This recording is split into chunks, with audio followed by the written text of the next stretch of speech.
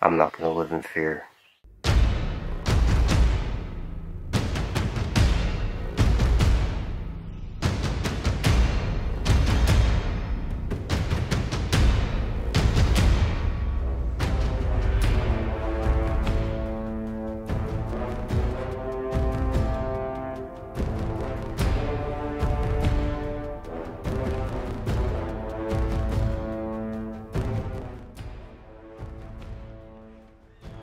Hello guys, it's Charles Grove with Foraging Truth.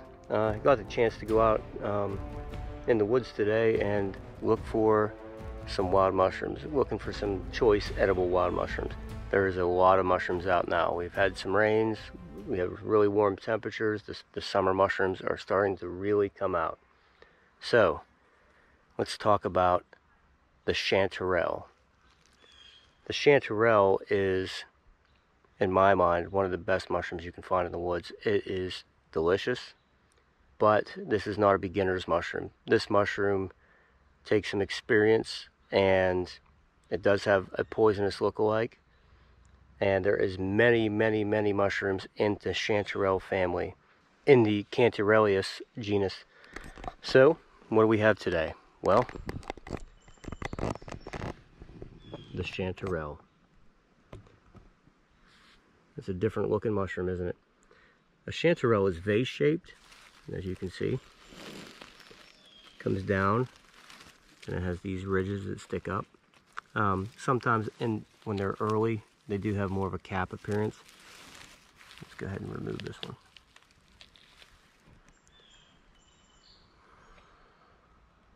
You're going to see that those are not gills.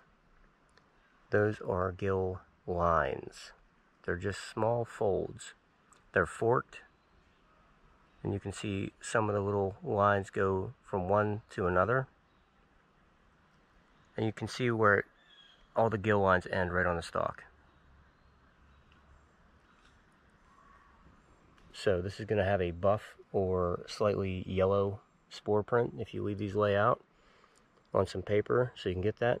So let's talk about how we can properly identify this mushroom. Well, first and foremost, the lookalike is a jack-o'-lantern mushroom. The jack-o'-lantern can look similar to this. The difference is the jack-o'-lantern has actual gills, so the gills will be a lot deeper. They won't be just lines on the stalk like that. They're going to be a lot deeper. They can take the shape of a chanterelle. That's why you have to know the difference. So, I'm going to try to do this. The main difference between the two, this is actually a pretty decent one, is the chanterelle is going to have white flesh. And you can see that it has the consistency of like string cheese. You can see the little piece hanging there. The jack-o'-lantern will be orange the whole way through. It will not have this white inside. It has the chanterelle has this nice orange yellow outside, and when you tear it in half, you're going to see that white string cheesy looking texture. Here's another difference. We always smell our mushrooms because that can tell us whether we have the right mushroom or not. This mushroom will not smell like mushrooms. It will smell like almost like apricots or fruity, which this one does. Really apricot-y actually.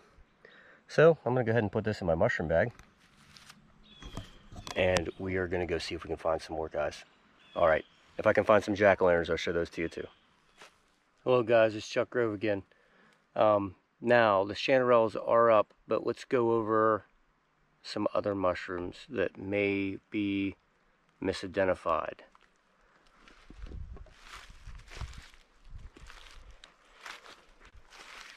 It has the same color as the chanterelle.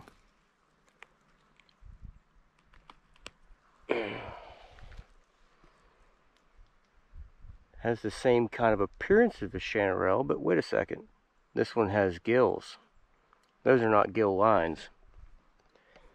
Let me show you what gills are.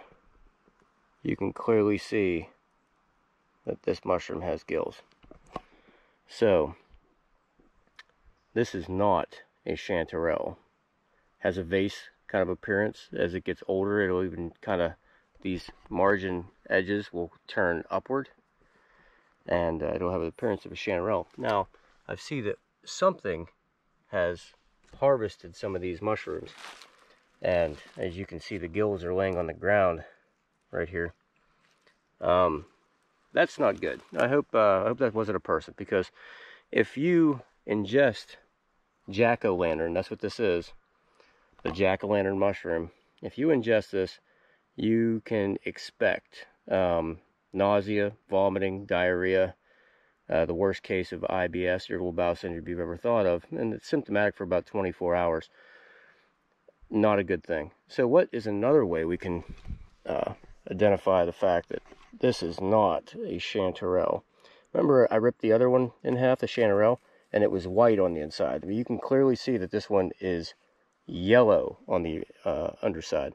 Now, this will still give you a white spore print if you take a spore print. So remember that the chanterelle is a buff or a light yellow spore print. This will be a white spore print. This is going to make you sick. Now, they still have a purpose, and they still break down dead and decaying wood. You're not always going to see them on a log, though. You might see them out away from the log, you know, or out away from the stump, like over here, or are scattered about, kind of like chanterelles. And that is the reason we have to know what we're doing in the woods. You can't kind of be sure. You can't almost be sure. You have to be positive that you know what you're harvesting. So, and as you can see, I have my manual right here, one of my woods manuals that I use. And this will tell you all about the jack-o'-lantern. And of course, it's in the poisonous section. And it'll give you the description right here, what the spore print is, what the symptoms are, what the treatment is. And the treatment's pretty much time. And there's all different types of poisonous mushrooms in this manual.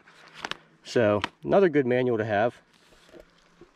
Alright guys, the mushrooms are out. I've already gotten a few messages from some of you asking me what certain types of mushrooms are and what they can do with them.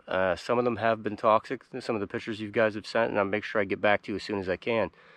But we are going to be putting together a nature walk in my area out here. I'm looking at some different state parks that I could take you guys for a walk on. I'm going to have to go out and look at them first to see if we have the right types of mushrooms that I want to show you and the right types of plants. I don't know if we'll do any harvesting. Everything's kind of up in the air, but it seems like I need to start getting some hands-on with some people. So anyway, all right guys, I'm out here in some of my chanterelle spots, and I did find a good many of them coming up right here. These are a different type of chanterelle. These are actually a smooth chanterelle is what these are called.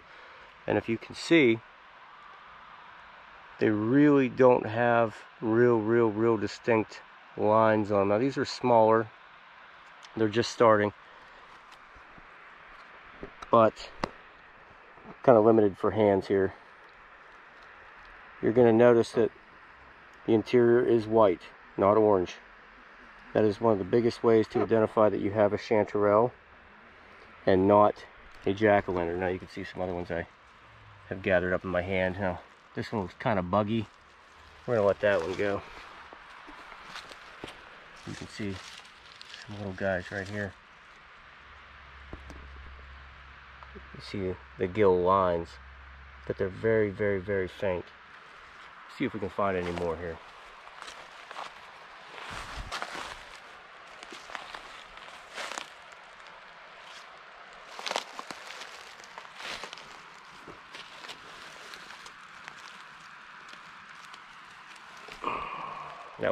That's pretty buggy. Oh, right here.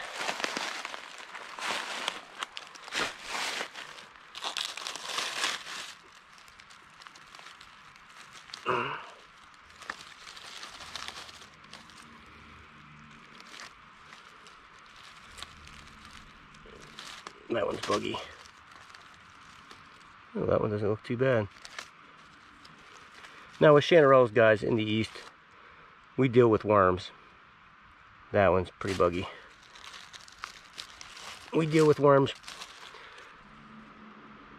But what you can do is if the worms have got to them, what you can do is you can cut away the wormy places and take the fresh material, you know, and eat that.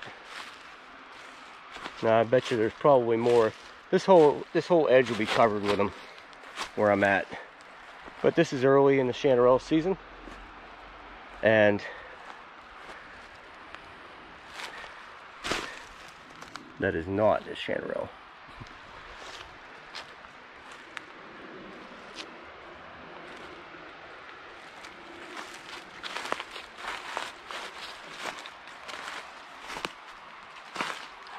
And when you're looking for Chanterelles, you're gonna learn to hate orange leaves. But, you know, I think I'll head back through and see what else I've missed. Even with these being orange, guys, you'll walk right by them. They come up underneath the leaves, they push the leaves up. So if you see leaves like umbrellaing up off the ground, it's always good to uncover them and see what you have.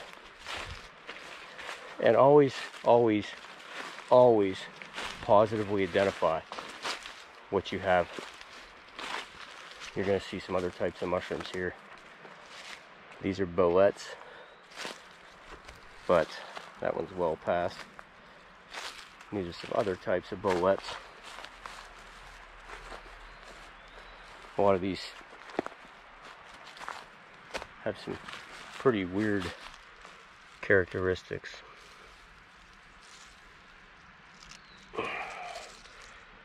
They stain different colors pretty rapidly, as you can see. Now, some of these bolete mushrooms are easy to identify, and others you need a microscope. So as far as foraging, there is a couple that you can know just by the look of the cap what it is, but we're going to get into that a little bit later, and we're not going to delve into that as of right now. Because if you're solely relying on mushrooms and that's the only thing you have to eat is this type of mushroom you found, and you're not positive before you eat that, even if it gives you a bad case of diarrhea and you're in a survival situation and it's hard to keep water in, you guys know what can happen. So you have to diversify. You have to learn your mushrooms, learn your plants. If you don't have plants and mushrooms, well, you might want to go to cambium and bark.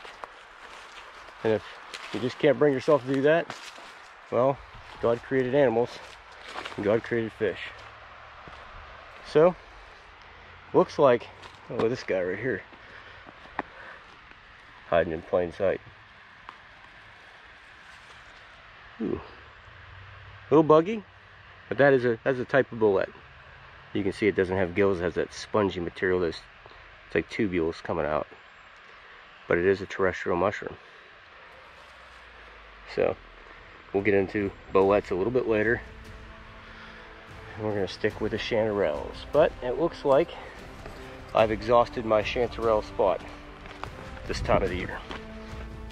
This is Chuck Grove with Foraging Truth, and we've covered the Chanterelle and the jack-o'-lantern. Don't confuse the two. Alright guys, have a great day, keep foraging.